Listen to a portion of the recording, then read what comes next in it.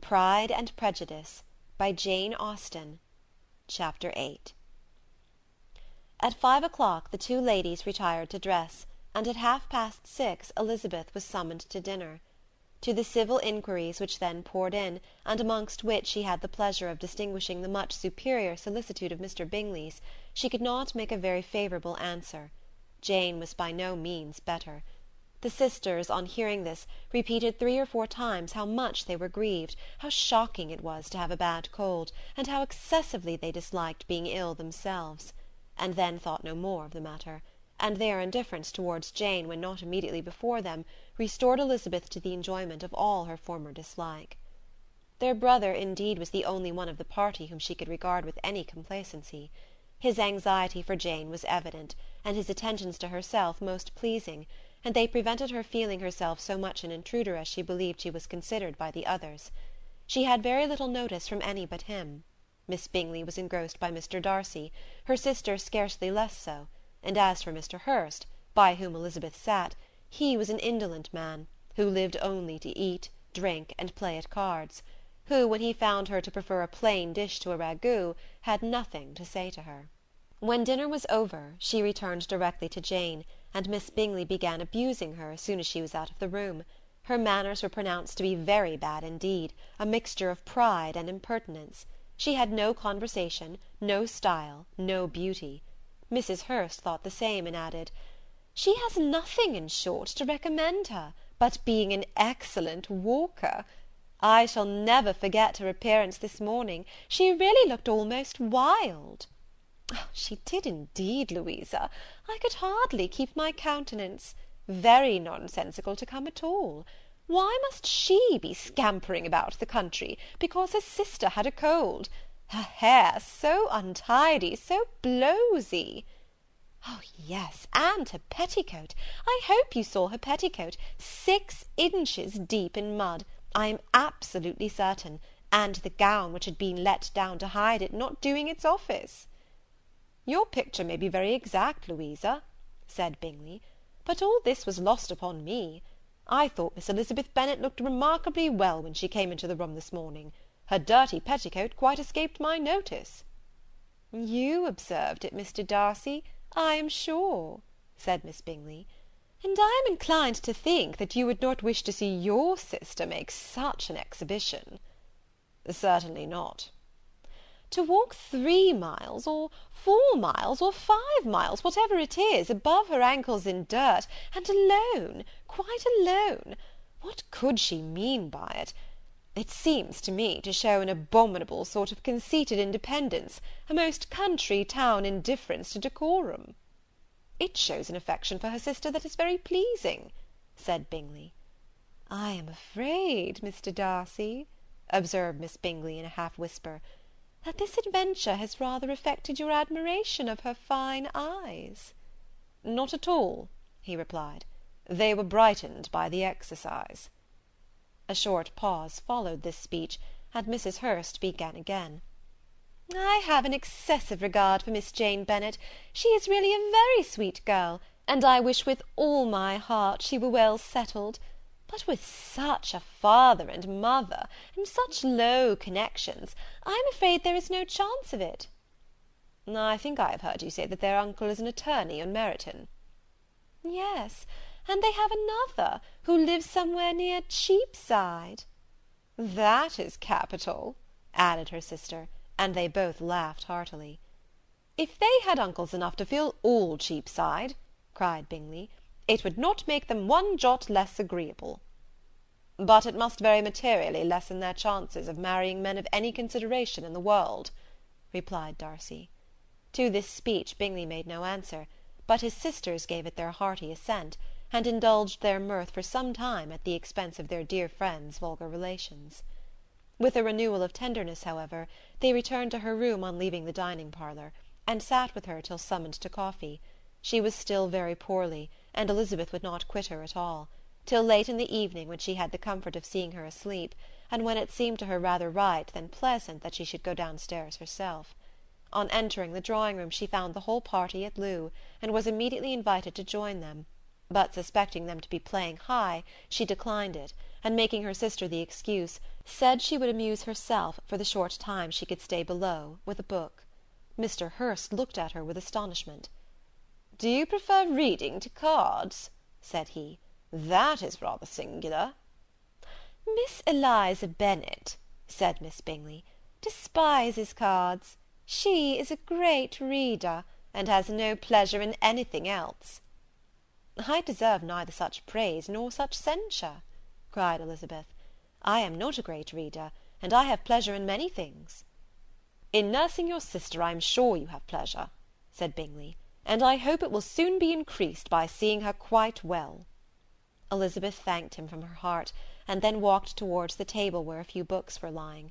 He immediately offered to fetch her others, all that his library afforded. "And I wish my collection were larger for your benefit and my own credit. But I am an idle fellow, and though I have not many, I have more than I ever looked into." Elizabeth assured him that she could suit herself perfectly with those in the room. "I am astonished," said Miss Bingley, "that my father should have left so small a collection of books. What a delightful library you have at Pemberley, Mr. Darcy!" "It ought to be good," he replied. "It has been the work of many generations." "And then you have added so much to it yourself. You are always buying books." "I cannot comprehend the neglect of a family library in such days as these." "Neglect! I am sure you neglect nothing that can add to the beauties of that noble place. Charles, when you build your house, I wish it may be half as delightful as Pemberley." "I wish it may." "But I would really advise you to make your purchase in that neighbourhood, and take Pemberley for a kind of model. There is not a finer county in England than Derbyshire." "With all my heart. I will buy Pemberley itself, if Darcy will sell it." "I am talking of possibilities, Charles." "Upon my word, Caroline, I should think it more possible to get Pemberley by purchase than by imitation." Elizabeth was so much caught with what passed as to leave her very little attention for her book, and soon laying it wholly aside, she drew near the card-table, and stationed herself between Mr. Bingley and his eldest sister, to observe the game. "Is Miss Darcy much grown since the spring?" said Miss Bingley. "Will she be as tall as I am?" "I think she will. She is now about Miss Elizabeth Bennet's height, or rather taller." "How I long to see her again! I never met with anybody who delighted me as much. Such a countenance, such manners, and so extremely accomplished for her age. Her performance on the pianoforte is exquisite." "It is amazing to me," said Bingley, "how young ladies can have patience to be so very accomplished as they all are." "All young ladies accomplished!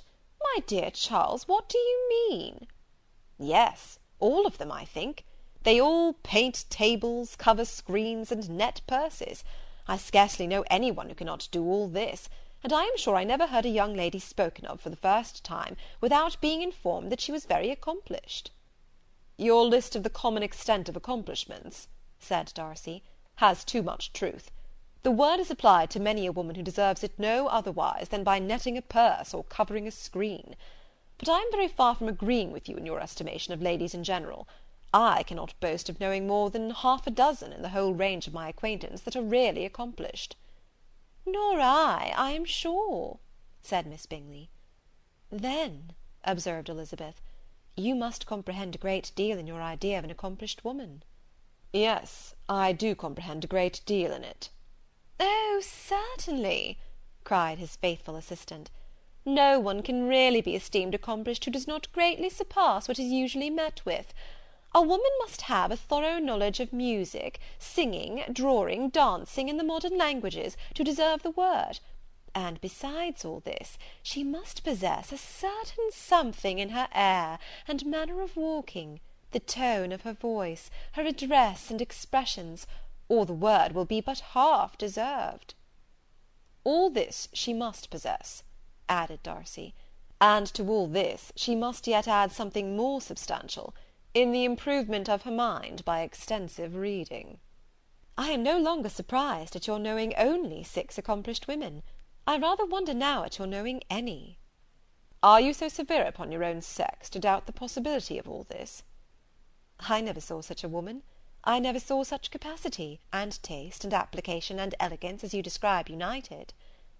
Mrs. Hurst and Miss Bingley both cried out against the injustice of her implied doubt, and were both protesting that they knew many women who answered this description, when Mr. Hurst called them to order, with bitter complaints of their inattention to what was going forward. As all conversation was thereby at an end, Elizabeth soon afterwards left the room. "Elizabeth Bennet," said Miss Bingley, when the door was closed on her, "is one of those young ladies who seek to recommend themselves to the other sex by undervaluing their own, and with many men, I dare say, it succeeds. But, in my opinion, it is a paltry device, a very mean art."